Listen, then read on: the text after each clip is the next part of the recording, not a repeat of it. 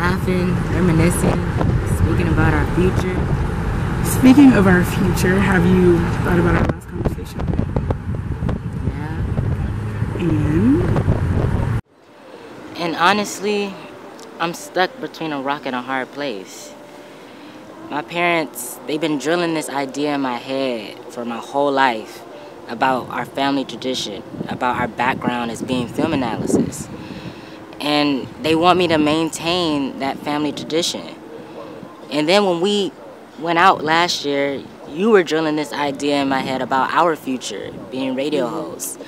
And honestly, I still want to be a television personality. I want to please everyone, but I just don't know how. And look, I totally understand it, and I don't want to disrespect you, especially your parents, because they brought you into this world, but this opportunity is literally perfect for both of our futures. And at the end of the day, we're about to get into a whole new part of our lives, marriage included. We need to put everything behind us and focus on the future. Okay, but I still want to live my dream before anything. So that means our future. Look, we all have those moments in our lives where we feel like we're doing something wrong, but in reality we're not. This is one of those instances.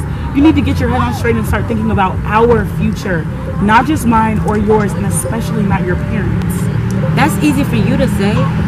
You don't have folks with high standards. Ones who's been holding a cloud over your head since you could walk. So now I can't have a dream? I did have a dream of us living off an amazing life in the business together. But obviously that's done now, just like our future. Our future? At least you have a future with your folks. My folks won't be in my future if I go my way. My way? Don't you mean our way? If we're gonna be in this together, you need to stop putting yourself first. You acting like I didn't have a life before you. As if I'm not trying to do what's best for my dreams and us. You know, maybe there's not an us after all. Maybe not what? You're just gonna throw in the towel and give up? Or are you gonna think this through? For what? How can there be an us if we obviously have our priorities straight? Make a dream together. Do what's best for us, even if that means letting go of our dreams. You do that? I'd do anything for us.